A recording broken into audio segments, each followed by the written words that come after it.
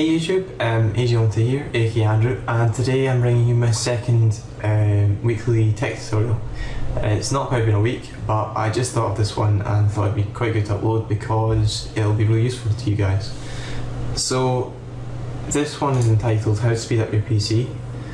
It's mainly directed at Windows 7 and Windows Vista users, but most of the stuff you can apply to XP as well.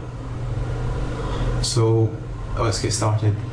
If you haven't followed my first tutorial, I suggest you do, because it will allow you to remove viruses and malware and junk from your computer on a scheduled basis. So like say you get a virus and you don't know about it until it starts mucking up your computer. If you run MalwareBytes on a schedule, it'll find it before it starts causing havoc. So the best programs that I suggest to remove viruses and stuff, first one is MalwareBytes. It was mentioned in my last video.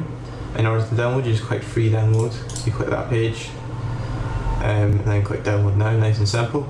Next one is CCleaner. That's for removing junk and cleaning and stuff. It's quite good. The third one is antivirus, which is Avira.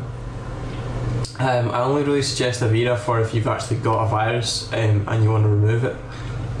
It's not good for everyday. Everyday virus protection would be AG, which is featured, which you can find quite easy if you just type in AG, nice and simple.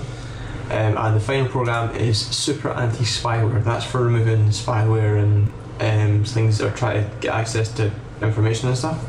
So yeah, that's the first step of speeding up your computer. So we'll minimize this. The next step is speeding up your boot up and shutdown times.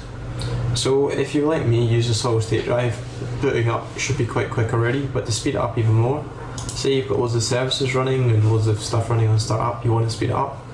So we want to speed that up by going on a Windows 7, click the start menu, and you can either click on run, go to all programs, accessories, and click run here, or even simpler, just type in ms-config.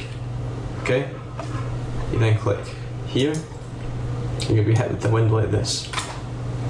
You then want to go all the way along to startup tab, and I've already pre-configured everything I want, but basically you untick the stuff you want to don't want to boot up on startup. So that for example, that could be like Skype, Spotify, Microsoft Office, Communicator, Facebook up there, stuff like that. Okay, and anything else any problems and stuff like that, give me a shout because I'm happy to help. Also, to speed up your computer, you want to, from ms-config, you want to go along to the tools and launch UAC settings. Launch this. For most of you, it'll be set up here on the third notch. You want to bring it right down to never notify. That means that when you're doing something that you want to like install something, sometimes you get the splash screen that says, "Are you sure you want to do this?" and you click yes, and the desktop's all blacked out. That will just completely skip that stage altogether, which is great. What else can we do? Oh, close that. Okay, so that's you changed your startup and your startup. In order to do shutdown stuff, we want to go into the registry. A quick disclaimer: I'm not liable for any damage you do to your computer following my tutorials. They're purely for educational purposes and for you to try yourself. I don't take any responsibility for any damage, any virus removal or anything that happens to your computer. Before we proceed, make sure that you follow this very carefully when you're in the registry, because you don't want to change any values that are not listed, because you could, in theory, stop your computer from booting up and potentially muck up your computer. So with that said, you want to go to your start menu. In the wee search box, you want to type in REGEDIT. So reg edit. You want to open it up. Now I'm already opening the bit I need to be at, but for you guys, you'll be hit with this. You'll have classes root, current user, local machine, users, and current config. What you want to do is you want to go to local machine, double click that.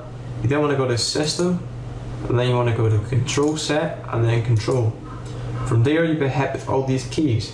The one that we're going to change is wait to kill service timeout. We're going to double click on that. It brings up this window here. By default we set to 12,000, which is 12 seconds. I usually hit mine at 2,000. That's 2 seconds for everything to shut down. Click OK, and then close it with that, and that's your shutdown time sped up by 10 whole seconds, which is quite a long time if you think, well, quite a short amount of time if you think about it in terms of like a minute. It's ages, but for shutting down a PC, 2 seconds is actually quite quick. Now that's not actually how long it takes to shut down the actual machine, that's how long it takes to kind of kill all the processes and stuff. So say you're doing like Word documents, you've got loads of stuff open, you just save that and it'll close them within 2 seconds. So next, if you've got a sidebar like with gadgets and stuff, I don't, because I like my PC to be faster. If you've got a sidebar, you want to right click on it, and then you want to right click on it and you just select don't like open and start up, and that's nice and simple. The next one is our power plan.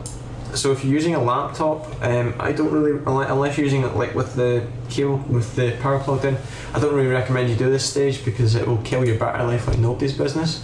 But if you're using a desktop like me, it won't really bother you. You want to open up your control panel. So sorry that guys, I'll do that again.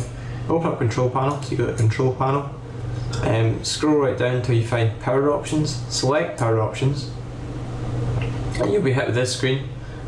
Some of you will be hit with balance. I use mine in high performance, and that's the best one to do. So you hit high performance, go to change plan settings, and then go to change advanced power settings. You'll then have this window that pops up. You want to go down to hard disk, and it'll be set at 20 minutes or something. You want to type in, so say we just want to type in capital NEVER, never, okay, and then that means that your hard drive never shuts down, so it's always on, it's nice and fast. You want to apply that, click OK, cancel out of this, close this. So the next thing I'm going to talk about is more registry tweaks, but there's more registry keys that you'll be using. So I've already, if I can find it, there's this, there's a wee zip file I've made up, and I'll make it available in the description. But all you do is you basically open it up, open up the registry key, so close that down, and you'll be hit with a message like this, and you just hit yes. And I've already got it applied, so it won't work for me, but it'll work for you guys, okay? Close out of that. The next and final one I'm going to do is show you, some of you might not know this, some of you might, is disabling system sounds. Now some of you are like, oh, why do I want to disable system sounds? It's not going to make any difference to my computer. We'd be surprised, it shaves off like 15-20% of your processing power because of all the sounds that are used on Windows 7 and Vista. In order to fix this, what we do is we go to the run command, click run here, and then you want to type in mmsys.cpl, okay, then you hit OK. This will bring up your sound settings. You want to go along to the sounds tab, and then under sound scheme, click the drop down box and select no sounds. You then want to click apply and OK, and that basically disables all your system sounds. I hope you've enjoyed my tutorial. Please subscribe up the top, so it's up there, and comment down below. Add me on Skype, add me on Twitter, Tumblr, whatever you want, and follow my next video. Also, other news, I have been recognised as a YouTube partner, and I know I've been talking about this for ages, that I want to get YouTube partnership, not solely for the kind of money aspect. I mean, the money aspect would be nice, but for the branding, I haven't actually got the branding yet, but I'll be getting it within the next 2 weeks, and via that, or from that, I now can upload videos that are longer than a certain length, and I can also change them upload.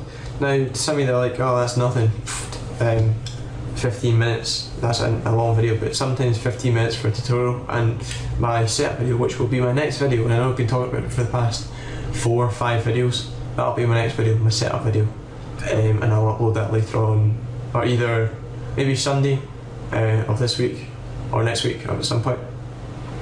So yeah, hope you enjoy this video. If you have any questions at all, add me on Skype, or just leave a comment below and I'll reply to you as soon as possible.